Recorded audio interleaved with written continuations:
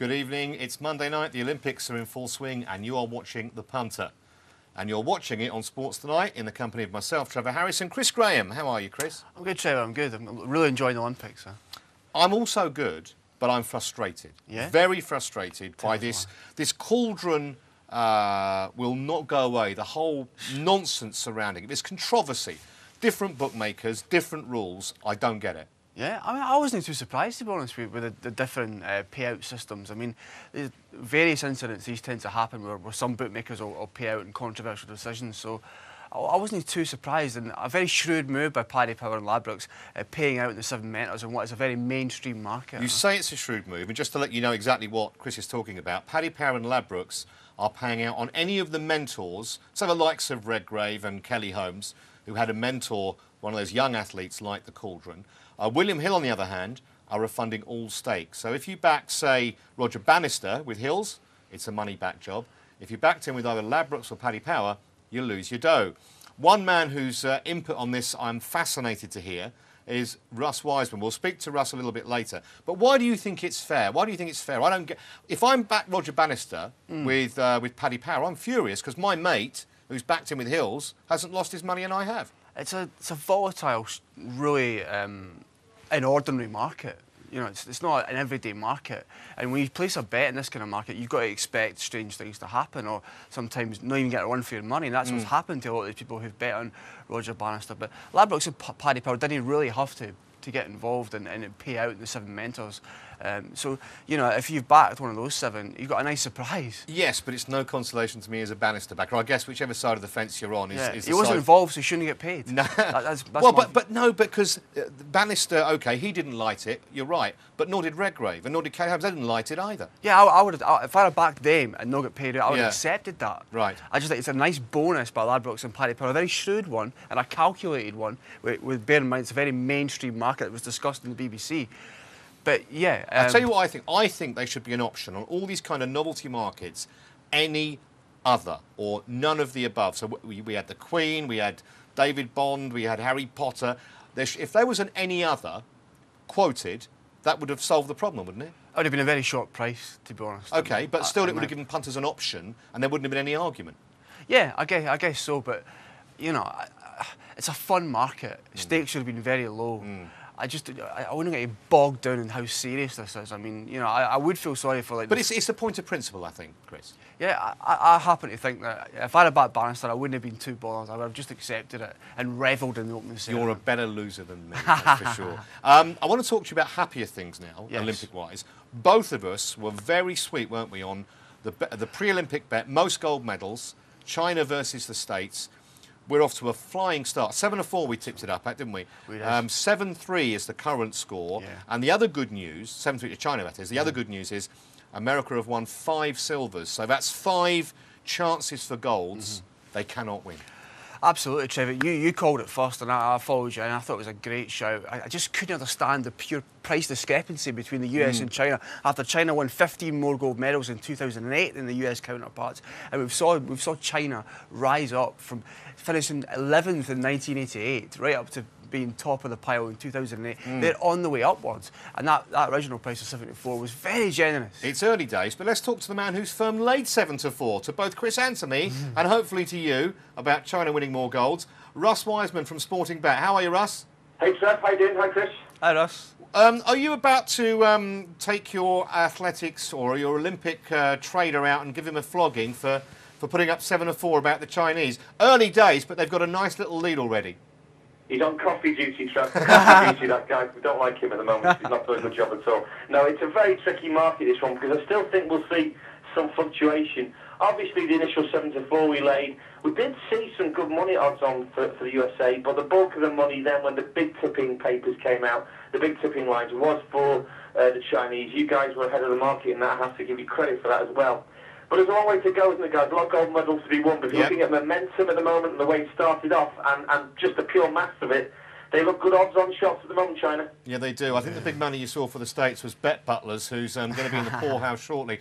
Got to ask you, Russ, about the controversy that Chris and I were just talking about, the cauldron. I think I did actually ask you, didn't I, last week, what happens if it's none of the above? And that's exactly what has happened. And we've got this situation where different bookmakers have different rules. And I find that a little bit off, to be honest. Yeah, so, I mean, I didn't actually hear the previous conversation, so apologies for that. But I've got very firm views on this, actually. And you might not like what I'm about to say, but, you know, punters, you have to tread very carefully on what I call a silly market. This is a silly market, guys. This isn't for proper punters. This is for 5s and 10ers, as we said. And I think you just have to accept that if you're betting on markets like that, you just have to abide by what the bookmakers say. Bookmakers are under absolutely no obligation at all to make gesture payouts on something that wasn't a winner. Now, if people had actually made a request for any other or any other named, bookmakers are obliged usually to price that up. Yeah. But it is very, very difficult if you're in that situation as a bookmaker. Personally, if it was my market, I would avoid all bets, just return stakes. I certainly wouldn't pay out on, as some firms have already done. But you can imagine the numbers involved in this, boys.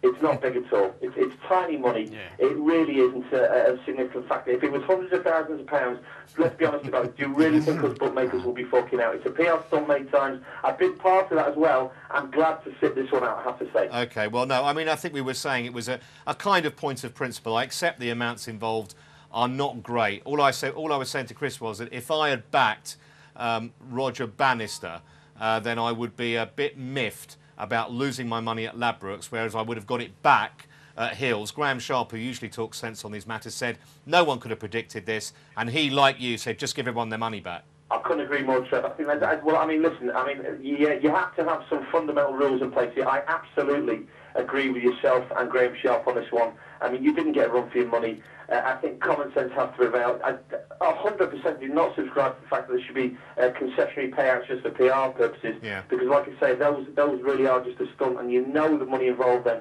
is small. You know, it has to be stakes refunded. Completely not fair to not receive your money back in that situation. All right. Well, let's just going to rub in this gold medal thing with you, Russ. We're going to show the odds for the latest odds for which country is going to win the most gold medals. 4-7 China, 8-5 the USA. Anything you like the rest. It's all turned round, Chris. Magnificent. It's the classic flip-flop, isn't it? It's a complete flip-flop, and isn't that just gorgeous to see? So would you be expecting any money now for China, or are they too short, Russ? Well, it's pretty much so. I mean, I just spoke to our traders now who are going to update the end of play. They're going to be 4-9 China, so even shorter than that. So, you know, you have to look at betting momentum at the moment. And let's put this in perspective, guys. We're watching the Olympics here. We're listening to commentators. We're listening to pundits like you. When they put that medals table up at the end of each night and people physically look at it, everybody wants to back the team who are in front. Yeah. That's the way that people usually look at it. That's the way they want to be. At the moment, I can only see there being money for China, but it's still very hard to step in. Clearly, the USA are going to have a good run at some point. Yes. It's just a question whether China are going to be long gone, but they seem to have so much depth in their team, China. Some of their athletes really are producing at the highest level. We're going to mention one of them who I think could be the superstar of the games in the swimming regatta at the moment. But I mean, it really is a fascinating market, this. Definitely got this call right, you guys, and well done for doing that as well. Well, if it gets any shorter, I think you should just pay us out, like some chaps do with United every March. Let's move to Formula One, because it was a fascinating weekend yet again. Hamilton won in Hungary. And I just sense a bit of a sea change, Chris, with the way that the championship's going now. Yeah, I mean, Lewis Hamilton must be so gutted that this mid-season break's happening now. They finally look like they've got the car sorted out at last, the McLaren car, the much divided McLaren car. Looks like they've sorted it out. And yeah, we've saw his price half from 11-1 and 11-2 for the Drivers' Championship with some firms. And momentum at last with McLaren. Huh? What do you think, Russ? Is this a potential milestone in the season that Hamilton now can challenge for the title? He's a fair way back. He's about 50-odd points back, but with 25 for a win, he could still do it, couldn't he? Oh, guys, I think you're even underselling it. I think it's a huge sea change. And Chris mentioned the kind of half-time break, Trevor. We're off for a month now. Yeah. You're completely right in saying that maybe it would be nice to sneak in another quick race for the McLarens, but they've got some great momentum with them now. They've clearly got something right. This month, really, is when the title will probably be decided. Any adjustments people are making, the work that the drivers do with their teams, you know, obviously it's a month off, but this is the real hard grind from the engineering point of view. But, you know, look at those points. I mean, it's not as big as you mentioned. Trevor, you were quite right last week in saying that 40 points, or 25 points as it was at the time, between Alonso and second, it looks like a lot, but all you need is 2 or 3 good races, and all of a sudden you're in front. I think, as Chris mentioned, the price may have halved, but you have to say that when this starts kicking off again in Belgium, the money will surely be for Hamilton, unless we hear some bad vibes from that team. Well, let's have a look at the odds then, shall we? The current odds on the Formula One Drivers' Championship. 10 to 11 odds, so still odds on. Vettel at 3s, Hamilton at 6s. That 6 to 1 appeals to me a little bit, I've got to say. Yeah, momentum completely behind him. Like I say, 11 to 1. He was, and you can only see him getting shorter now. If this McLaren car really has sorted itself out, and they seem pretty happy after the events yesterday, that price will definitely go. Perhaps before Spa, before the Belgian Grand Prix, it'll be a lot shorter than that, like Russ suggests. Alonso just sort of just drifting a wee bit at 10 to 11. That was his 23rd consecutive points finish yesterday. What a man. Consistency is his middle name. Yeah, absolutely. No, absolutely. So 6 to 1 Lewis Hamilton. You may very well think even that is value, and I wouldn't put you off. 10 to 11 Alonso, with the car seemingly nowhere near as dominant as it was earlier in the season.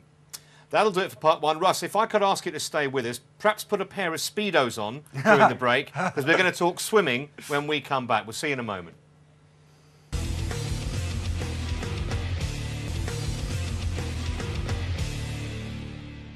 Welcome back to The Punter. You are watching Sports Tonight, of course, and we're going to talk swimming. 3 big finals coming up imminently. 3 gold medals to be dished out. The men's 200-metre freestyle, I think, is the highlight of tonight. Wow. This Chinese guy, Sun Yang, I watched him yesterday. He's kind of like the most arrogant swimmer I've ever seen, because he has that kind of slightly, I'm number one, like celebration thing he does. But he's clear. I mean, he's the world record holder at 1500, and he's already won the 400 metres gold. Oh, he's been, for me, the star of the game so far. You're right. His whole approach is almost American-like, isn't it? His arrogance, but yeah, it's quite refreshing to see him, a non-American acting like that. Really. Yeah, bad news for you, Russ. I'm afraid another Chinaman who's on form. Well, he's fantastic. This guy is Chris has mentioned, the star so far of the games. I think if things go according to plan here, guys, this is going to be the face and star of the entire games. I mean, let's put this in perspective. This is a guy who's hacked up in the 400. He started off these heats, the semi-finals. He was 9 to 1 before the semi-final, Trev. Wow. He's 11 to 10 now to win his 200 metres freestyle. 200 metres, bear in mind. And his best event, which is 10 on, is the 1500 metres. So that's the equivalent, by the way, and I've spoken to somebody who's an expert at this, it's the equivalent of Usain Bolt winning the 100 metres and then winning the 400 metres. Now, can you imagine if he was to do that, Usain Bolt? This guy is just rewriting the books. If he can do the business tonight, we're going to see something very, very special indeed.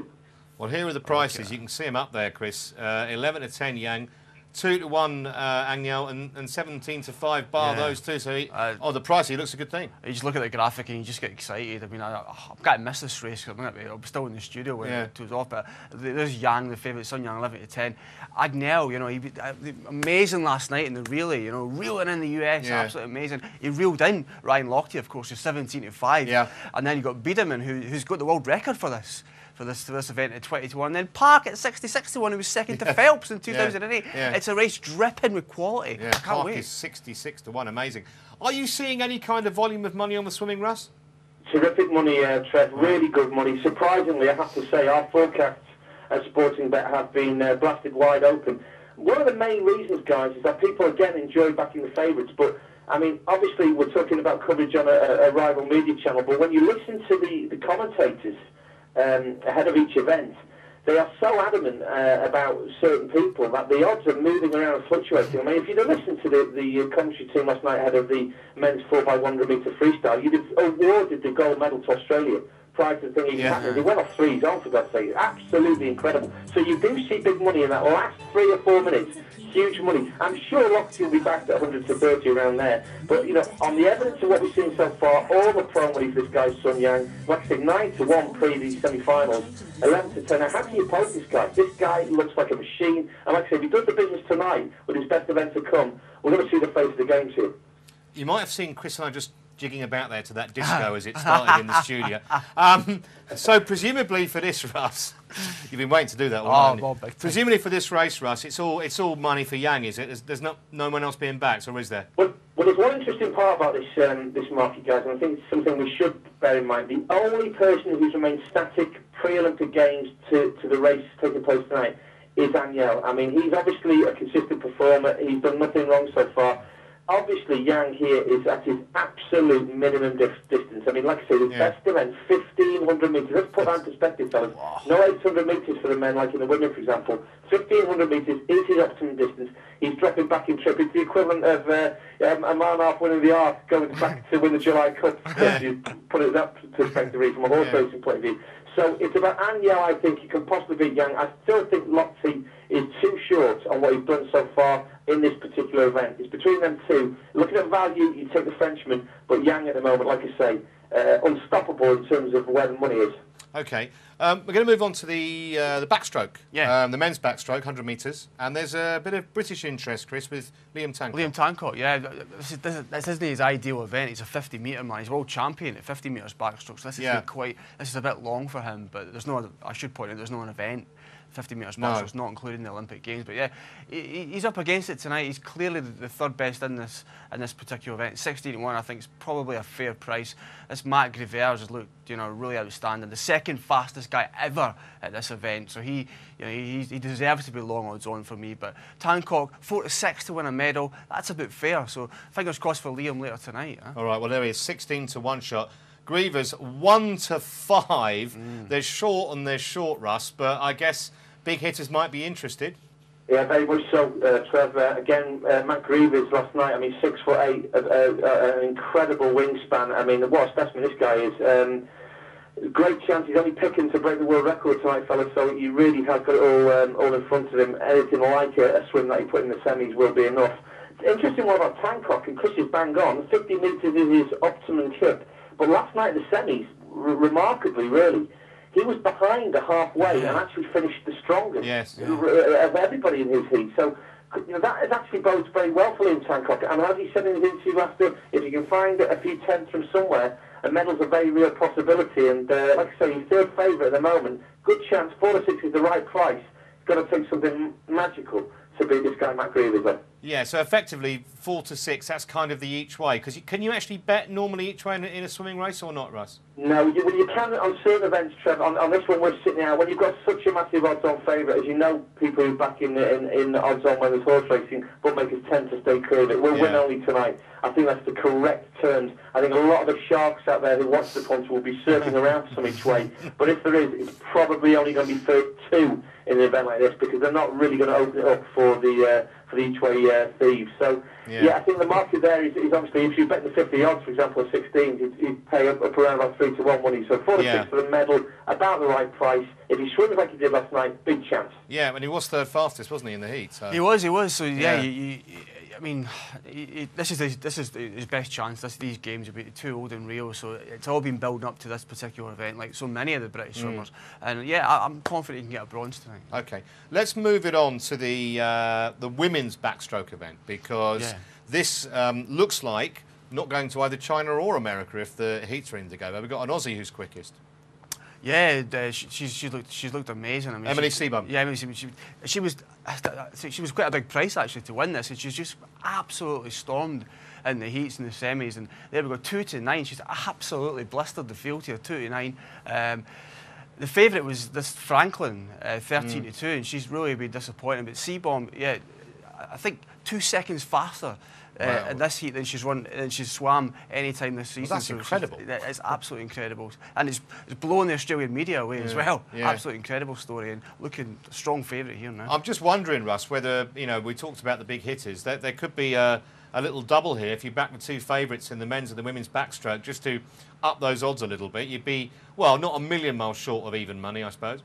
Well, yeah, it's a short price check, but I mean, I suppose we'd be cheering on the false start, maybe get this Grievers or Seebohm to maybe get kick-started a bit early. But yeah, this is a fascinating market as well. If you look at the value here, it's an interesting one, because obviously before the tournament here, it was 4 to 6 on Seebohm, Missy Franklin 5 to 2. She's been touted as the big star. Missy Franklin hasn't delivered in the pool, which is where people want to see it really. The big time discrepancy, obviously, but she's 7 to 1 now. We've got 7 on Seebohm. We think she's an absolute shoe-in here, but I suppose 7-8 to 1 about Missy Franklin is a big enough price. There won't be any each way available, obviously, in that particular race, but Seebohm at the moment, we like to be with people who do it in the pool. It's a lot of rumour, a lot of kind of conjecture, speculation about these people. That's why we like being against the likes of Phelps as well at the moment, not doing the business. But Missy Franklin, the talking horse here, has to do in the Pearl, hasn't done it yet. You've got to be with the jolly here, guys.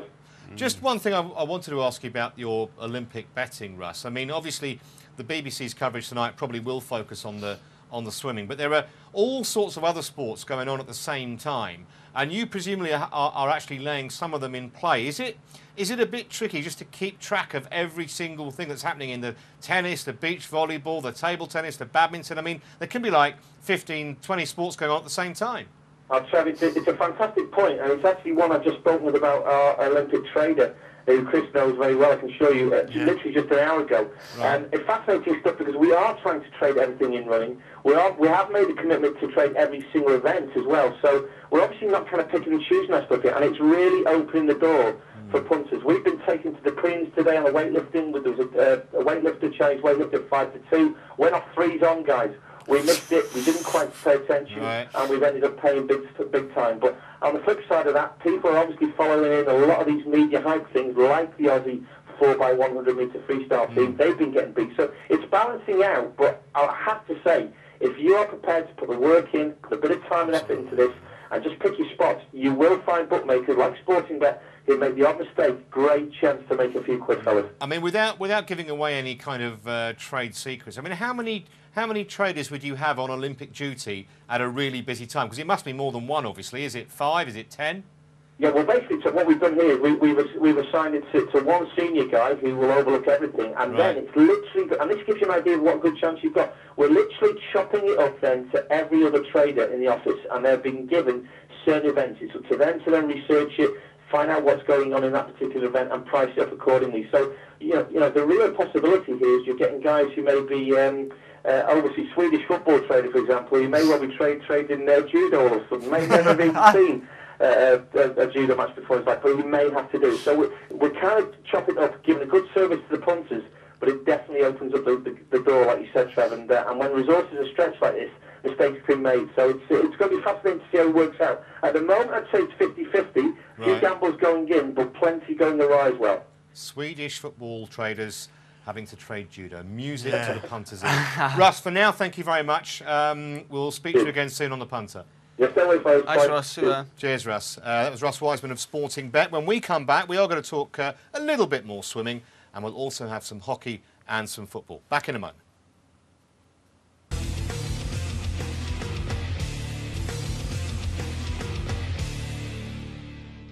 Welcome back. You're watching Sports Tonight. This is The Punter. And last night, of course, huge celebrations right across the nation as Becky Adlington won another medal. Not a gold one, unfortunately, but it was a medal, a bronze, in the 400 metres. And that was maybe more than even she expected, judging from her comments pre-race. Yeah, I think when she won the heat, we're really happy, and we thought, oh, she's back. And then in the heats that followed, suddenly she was in danger of not qualifying for the final. Everyone was getting quite worried, but then she got in 8th place on that horrible lane. But I think she really showed her experience, her grit, her determination, and a fantastic bronze. And you know, she's the darling of the country, isn't she? And the other interesting point about it was that her time that she swam last night was quicker than she swam when she won the gold, which just shows you how others have improved during that 4-year period. It's just and that, we see so many world records getting smashed at the Olympics pool. Almost one in 3 events tends to be a world record. That shows you how much the sport progresses over the 4-year period. Next up for Becky is the 800 metre. I think it's on Friday. Friday. And this is her best event, and she's an odds-on favourite, which surprised me a little bit. Yeah, I would expect her to be, that, you know, a shortish price, but odds-on, I was surprised at that. I think, I can't actually remember, but I'm sure she was 6 to 4 when this originally went out before last night's result, last night's race. You know, 1 to 2, she's actually shorter in places. 2's on, wow. 2 on. Lottie Freese here is the 3 to 1 second favourite. And then Caroline Ledecky, she's absolutely fascinating at 9 to 1. She was born in 1997. This girl, this Ledecky girl, absolutely extraordinary. America's young sweetheart, and she's posted some really fast times this particular year. And I think 9 to 1 is pretty big for this 15-year-old. Incredible, isn't it? 15 years of age. But I mean, looking at those odds, clearly the layers think it's going to be a two-woman race here. They do. Well, Adlington and Freese finished 1st and 2nd in the World Championships in this race last year, so there is form there. But Ledecky, didn't actually participate in the Worlds last year, but she's sort of, obviously she's still very, very young, but she's just finding her feet this year, 2012. Surprised the American team how quick she's progressed. But has she progressed quick enough to challenge here? I think 9-1's a bit big. Yeah, I mean, every time I see really short prices, I kind of think, right, take the short price for the men's backstroke, the short price for the women's backstroke, throw in Becky, and you've probably got about an even money shot. So it doesn't appeal. No, because you need three outcomes, and I'd say tonight's two are more likely probably than Adlington, and 1 to 2 is way short for me. It's way short. It's an old-fashioned patriotic price, isn't it? And it does make no appeal. I mean, you know, I think going into these games, it was a bonus if Adlington got a gold, even in this race, which of course is her favourite event. But yeah, I agree with you. 1 to 2, too short for me. But let's hope she does it. Yeah, just purely. There are some times when the best bet is no bet. Keep your money in your pocket, watch the race, cheer her on. If she wins, great. You're not going to be beating yourself up about missing a 2's-on shot. Not at all. And if she doesn't win, then you're thinking, well, it was a shrewd move not to get involved with your hard-earned. Yeah, I think, you know, a controversial point, but patriotism almost beats financial gain during this wonderful event. Maybe I'm an old-fashioned though, I don't know. But there is a market. I mean, you can actually bet on Adlington not to win. So if she doesn't win, then you kind of. It probably feels not very patriotic. It's a dirty bet, isn't it? To be honest, it's a very dirty bet. You go to confession on Sunday morning and say, "I'm sorry, Lord, I actually backed against Rebecca Adler." It's just a sweet, sweet. But then girl. I suppose you've got the consolation if she wins of being able to sort of cheer her on. It's like a no-lose situation. Yeah, if you know, there's people who always say, "Oh, I always back against my own teammate." Yeah. Insurance, I find that quite sad. but that's me. You know. You're a hard man to please. I am. Let me talk to you about the hockey because I've enjoyed the hockey. I watched most of Team GB's demolition of Japan, thrashed them 4-0. And have you ever played hockey, by the way? Once, very badly. Yeah. It is a vicious game. Brutal. Oh, it is. And one of the girls in the I can't actually remember her name, but one of the girls was injured. She got a stick from a Japanese girl, flush on the face, accidental, obviously. Yeah. She's gone to hospital. She's got a broken jaw. Yeah. They've put a plate in the jaw, and they have not ruled out her carrying on at some point later in this tournament with a broken jaw. Her name's Katie Walsh. Thank you. I think. Yeah, no, I'm sure you're right. But yeah, that just I mean, they're so. I can't believe she'll. I saw the pictures. It was a massively brutal picture. So having beaten the Japanese, next up with the Koreans, I would be expecting them to go the same way as Japan did. Yeah, it's of similar class. Japan and Korea, and Great Britain finished third, or rather England. You know, genuinely England finished third in the World Cup in 2010. So this is a team with great pedigree. We should be expecting Britain to get very deep in this competition, and they really are a class above Japan here, Trevor. I'd expect them to win comfortably. Well, we'll see the odds in a moment, but let's welcome Mark Landon from the Racing Post first of all. How are you, Mark? Hello, guys. You okay? We're very good, thanks. I know. Obviously, you're mostly football, but I'm sure you've sneaked a little look at the hockey. Did you catch any of? I can't get enough of it. Brilliant. I was really negative about the Olympics before it started, but I just can't stop watching it. It's fantastic.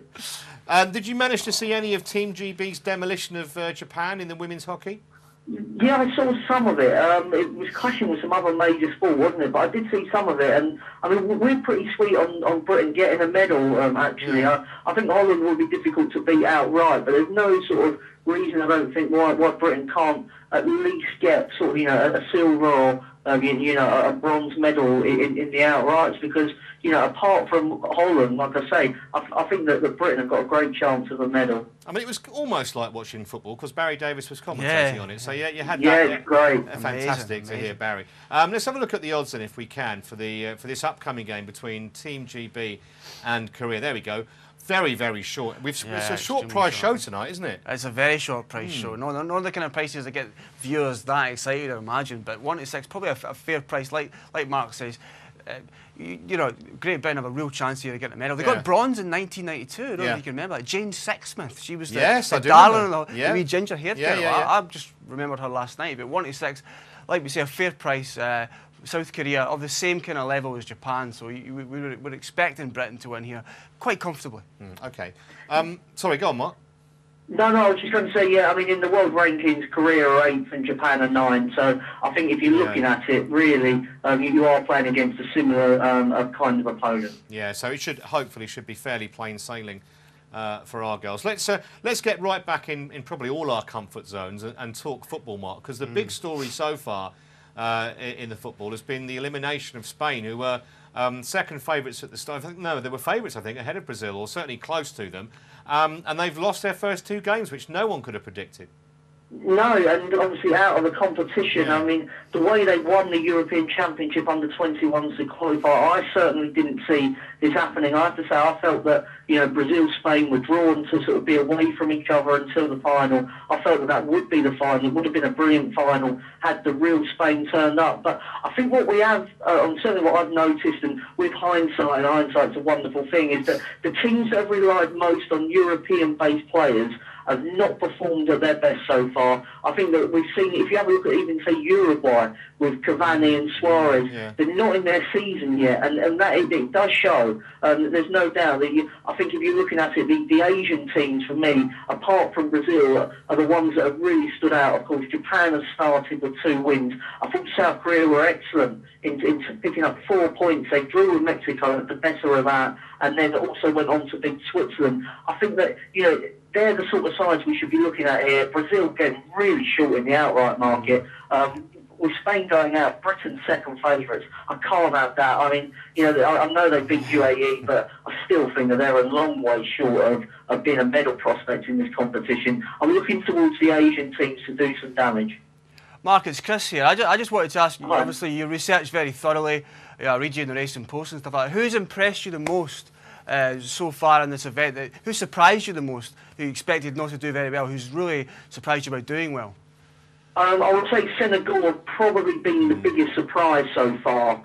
If you have a look at Asian, African teams have had a really rich history in the sort of this Olympics and underage sort of events before, you know, that they tend to overachieve in these kind of tournaments. I mean, Nigeria reached the final last time out. You know, Ghana, there have been plenty of examples of African teams doing really well at the Olympics. And I was looking down the list of African teams before it started and couldn't really see where the challenge was going to come from. Senegal had a few blows, you know, that they talked about bringing in Bar and Papi Cissé and also a couple of other overage players, and it didn't work out for them. But I think it's worked to their advantage because I know that sort of, you know, against Britain, they really surprised Britain with not only the way that they sort of came out and played their football, also the strength of the side, you know, throughout it. And they were really good value for their 2-0 win against Uruguay the other day. I mean, you know, to play with 10 men for 60 minutes and keep Cavani and Suarez relatively quiet. I think Senegal have probably been the team that has opened my eye. I really didn't expect this from Senegal at all. I know there were a few people who thought Egypt might be the best African side. It's definitely Senegal, and you know, if they can avoid Brazil and sort of win the group and make sure that they get away from Brazil for the rest of the tournament, they could easily reach the final. I've been very impressed with them. All right, let's have a look at the current odds then. This is for the outright Olympic football. 8-13 Brazil would expect that. Britain are now 9-1 second favourites.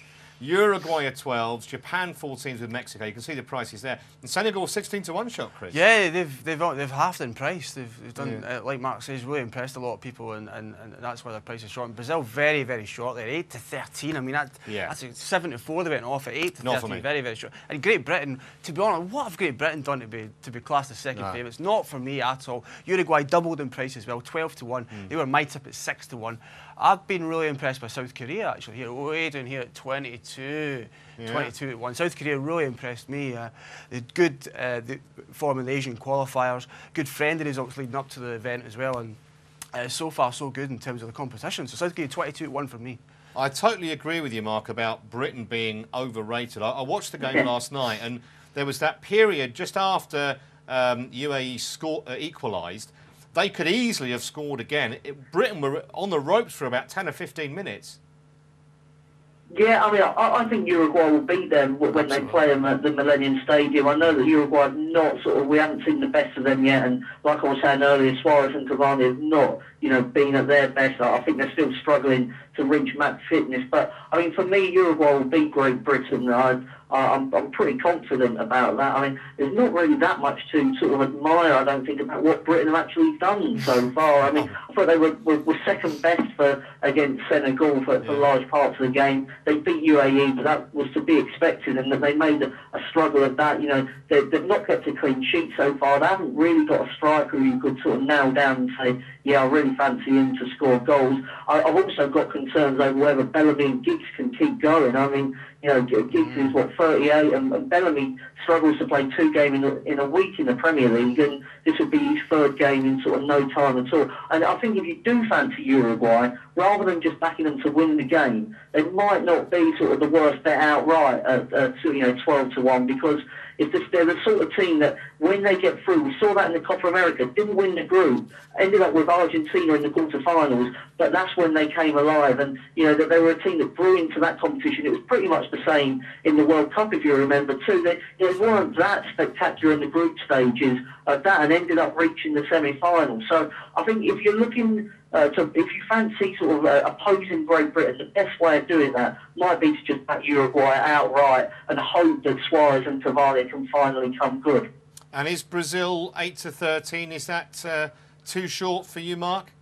I wouldn't be backing it, but I wouldn't be in sort of a rush to sort of try and lay it either. I'd rather try and bet each way and get the team that plays them in the final, because I think what we've got with Brazil is clearly the best attacking force in the competition by a long way. Neymar has been excellent in these 2 games. Hope, again, where he's based with a European team, I don't think we've seen the best of him, but, you know, they've got Leandro or Pata up front, it doesn't really matter. I think Oscar in midfield has shown everybody why Chelsea paid 25 million for him. They've got a couple of problems at the back, that would be my concern, you know, conceded twice to Egypt, you know, they were behind as well, of course, to Belarus. I think, you know, Juan at centre-back alongside Thiago Silva has looked...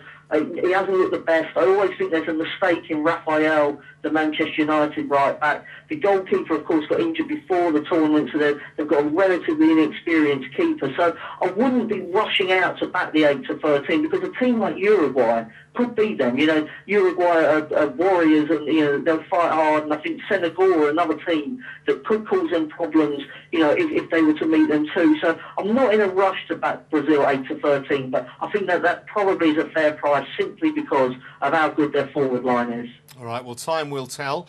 Mark, thank you very much indeed for joining us tonight. Thank you. No doubt join you again soon. And when we come back, we're going to be talking horse racing, because it's glorious Goodwood. Are there any glorious bets? We'll find out in just a moment.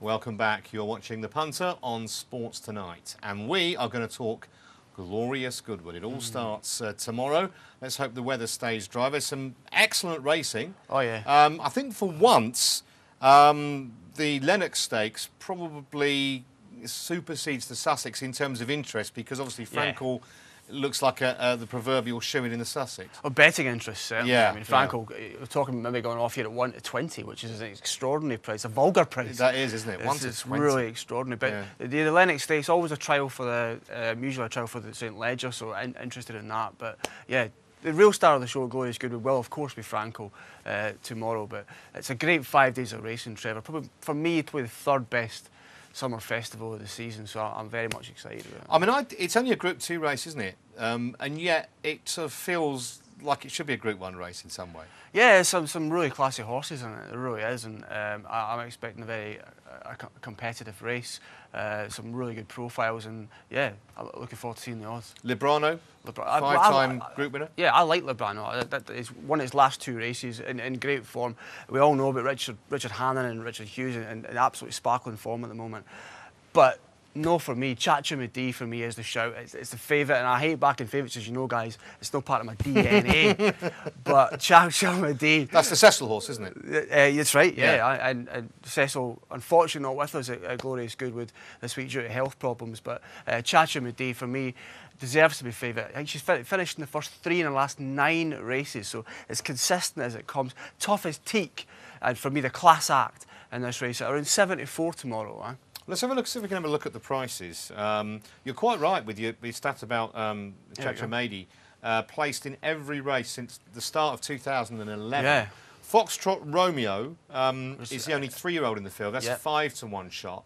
Can you see past the leading couple in the market, Chris, or not? I am very much with Chachimadi here at 7-4. Lebrano, the Hannon and Hughes team in great form. It's won its last 2 races. Definitely worth a shout. Foxtrot Romeo was second in Irish 2000 guineas, so that's got wonderful form there, definitely. Edinburgh Night, very progressive at 71. You know what, I like you, and you can laugh at me, and you can. I'll never laugh. I never laugh at you. You can laugh at me. I never. 25-1 here, way down again. Mac Love. Yeah. Now he's an old horse. He started racing in 2003, 9 years ago. He's 11 years old. He's an old boy, an OAP in horse racing terms, but I think he's got a shout tomorrow. He won't win, but each way 25-1. Get me on. I don't laugh. I laugh at Butler a lot, but not at you. Yeah. Never at you. Let's move on to the Gordon Stakes, because this is potentially a trial for the St Ledger. This is the trial for St Ledger. Yeah. I made a bit of a faux pas on. This is the trial for. We saw some great horses win this and go on and win the St Ledger. Locarno, 60s icon. This is icon. Locarno as well in Conduit. 2007. Conduit, yeah, ridden by Frankie Dettori in that magical September day at Doncaster. But yeah, a good St Ledger field here. We're looking for a horse, Trevor, to challenge Camelot. Camelot could go off St Ledger day 1-6. We're looking for a horse here to take him on. And Michelangelo is the one that everyone's talking about, but not quite for me. No, I mean Camelot is what, about 2s on for the Ledger at the moment. Is that right? Something like that. Yeah, and he'll be a lot short on that if he turns up on September the 17th. Yeah, it's a really exciting story for racing the Triple Crown if Camelot wins the St Ledger. But we want somebody to come at the pack tomorrow and be really impressive and start putting a bit of pressure on Camelot. I thought Michelangelo was really impressive in the Crooked Hat Stakes in particular. Yeah. I mean, it's won its last 2 races. That race it was at Goodwood, the Cocked Hat Stakes, and it's a Derby trial. And you know, John Gosden at the moment, the guy cannot do anything wrong. My oh my! Every race he enters, and he's pretty much got a winner. He did it again on Sunday in that race in France. An absolutely incredible form at the moment.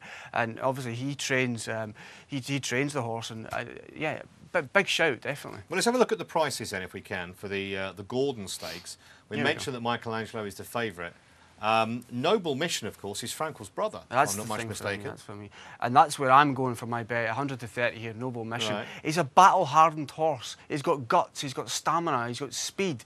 He's not the best horse in the world by any stretch of the imagination, but boy, he's been around the block. He's raced far more times than Michelangelo. So he's a bit of a warrior. So I think the price discrepancy here is too much, 64, 130. For me, Noble Mission is the value bet at 130 rather than the fashionable Michelangelo. And in fact, 5 of those 7 that you can see on the screen there are actually entered for the St Ledger. Yeah, it's always. You know, so we will get some clues, that's for sure. We definitely will get clues. You get this race, and you get the Great Voltager at York, set you up for St Ledger. I'll mention another outsider because that's how I roll.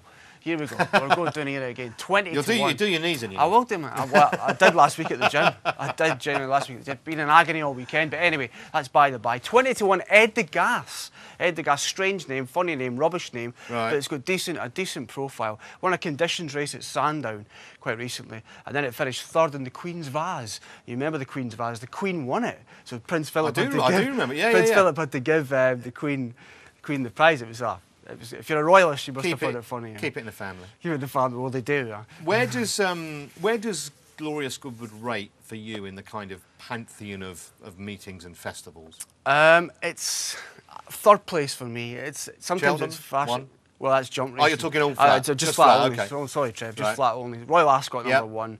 the Ebor meeting at York, which comes up at the end of August in second place, and then Glorious Goodwood in third place. If you're asking me what's the most attractive, who's in terms of ladies and dresses and attractive scenes, Glorious Goodwood by a mile at number 1. I went there a couple of times and it blew my mind. Well, the girls did. Well, it doesn't take much, believe me. It doesn't take much to blow his mind. Anything in a skirt. So let's talk about some of the novelty markets that are around. One of which is fascinating. Danny Boyle, he of opening ceremony fame, 5-4 to be knighted by the end of the year. What do you think of that?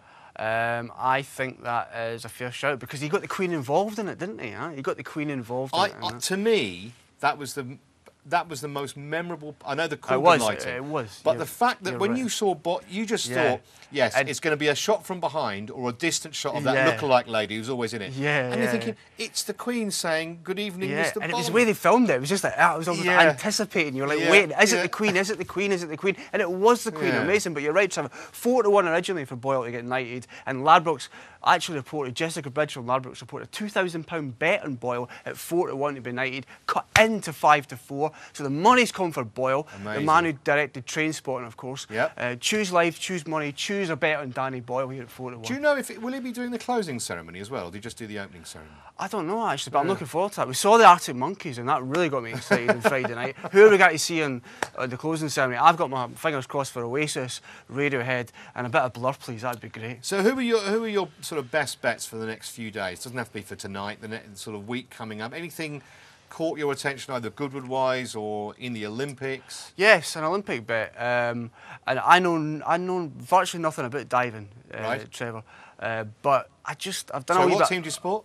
It's not Spurs, Queen of the South. No, you're all right. Okay. We don't dive up in Scotland. We're a hardy bunch.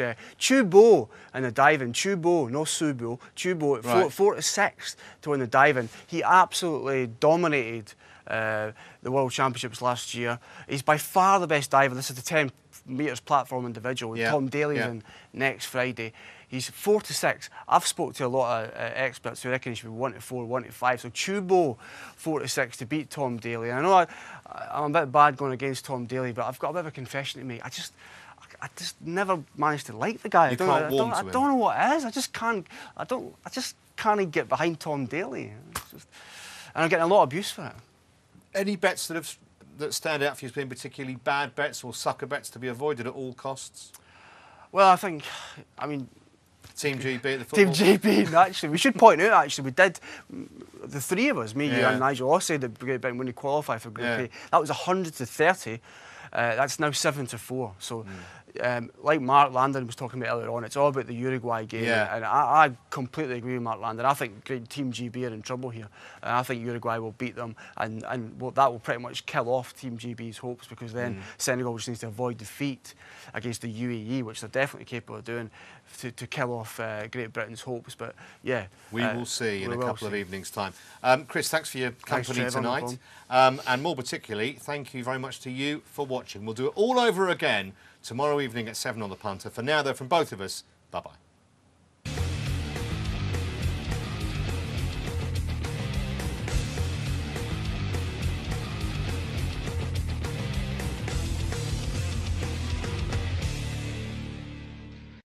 The other good news is America have won 5 silvers, so that's 5 chances for golds they cannot win. Absolutely, Trevor. You called it first, and I followed you, and I thought it was a great shout. I just couldn't understand the pure price discrepancy between the US and China. After China won 15 more gold medals in 2008 than the US counterparts, and we saw China rise up from finishing 11th in 1988 right up to being top of the pile in 2008. They're on the way upwards, and that original price of 74 was very generous. It's early days, but let's talk to the man whose firm laid 7-4 to both Chris and to me, and hopefully to you, about China winning more golds. Russ Wiseman from Sporting Bet. How are you, Russ? Hey, Trev. How you doing? Hi, Chris. Hi, Russ. Are you about to take your athletics or your Olympic trader out and give him a flogging for putting up 7-4 about the Chinese? Early days, but they've got a nice little lead already. He's on coffee duty, Trevor. Coffee duty, that guy. We don't like him at the moment. He's not doing a good job at all. No, it's a very tricky market, this one, because I still think we'll see some fluctuation. Obviously, the initial 7-4 we laid, we did see some good money odds on for the USA, but the bulk of the money then, when the big tipping papers came out, the big tipping lines was for the Chinese. You guys were ahead of the market, and I have to give you credit for that as well. But there's a long way to go, isn't it, guys? A lot of gold medals to be won. But if you're looking at momentum at the moment and the way it started off and just the pure maths of it, they look good odds on shots at the moment, China. Yeah, they do. I think the big money you saw for the States was Bet Butlers, who's going to be in the poorhouse shortly. Got to ask you, Russ, about the controversy that Chris and I were just talking about, the Cauldron. I think I did actually ask you, didn't I, last week, what happens if it's none of the above? And that's exactly what has happened. And we've got this situation where different bookmakers have different rules, and I find that a little bit off, to be honest. Yeah, Trevor, I mean, I didn't actually hear the previous conversation, so apologies for that, but I've got very firm views on this, actually, and you might not like what I'm about to say, but, you know, punters, you have to tread very carefully on what I call a silly market. This is a silly market, guys. This isn't for proper punters. This is for 5s and 10s, as we said. And I think you just have to accept that if you're betting on markets like that, you just have to abide by what the bookmakers say. Bookmakers are under absolutely no obligation at all to make... William Hill, on the other hand, are refunding all stakes. So if you back, say, Roger Bannister with Hills, it's a money-back job. If you backed him with either Ladbrokes or Paddy Power, you lose your dough. One man whose input on this I'm fascinated to hear is Russ Wiseman. We'll speak to Russ a little bit later. But why do you think it's fair? Why do you think it's fair? I don't get... If I'm back Roger Bannister with Paddy Power, I'm furious because my mate, who's backed him with Hills, hasn't lost his money and I have. It's a volatile, really inordinary market. You know, it's not an everyday market. And when you place a bet in this kind of market, you've got to expect strange things to happen, or sometimes not even get a run for your money. And that's what's happened to a lot of these people who've bet on Roger Bannister. But Ladbrokes and Paddy Power didn't really have to get involved and pay out the 7 mentors. So, you know, if you've backed one of those 7, you've got a nice surprise. Yes, but it's no consolation to me as a Bannister backer. I guess whichever side of the fence you're on is he wasn't involved, so he shouldn't get paid. No. That's well, but no, because Bannister, OK, he didn't light it, you're right, but nor did Redgrave, and nor did Kelly Holmes. They didn't light it either. Yeah, I would have, if I had backed them and not got paid out, I would have accepted that. Right. I just think it's a nice bonus by Ladbrokes and Paddy Power, a very shrewd one and a calculated one, with bear in mind it's a very mainstream market that was discussed in the BBC. But yeah, I'll tell you what I think. I think they should be an option on all these kind of novelty markets, any other or none of the above. So we had the Queen, we had David Bond, we had Harry Potter. If there was an any other quoted, that would have solved the problem, wouldn't it? It would have been a very short price, to be honest. OK, but still it would have given punters an option and there wouldn't have been any argument. Yeah, I guess so, but, you know, it's a fun market. Stakes should have been very low. I wouldn't get bogged down in how serious this is. I mean, you know, I would feel sorry for like... But it's the point of principle, I think, Chris. Yeah, I happen to think that if I had backed Bannister, I wouldn't have been too bothered. I would have just accepted it and revelled in the opening ceremony. You're a better loser than me, that's for sure. I want to talk to you about happier things now, Olympic-wise. Both of us were very sweet, weren't we, on the pre-Olympic bet, most gold medals, China versus the States. We're off to a flying start. 7-4 we tipped it up at, didn't we? We did. 7-3 is the current score. Yeah. And the other good news, 7-3 to China, that is.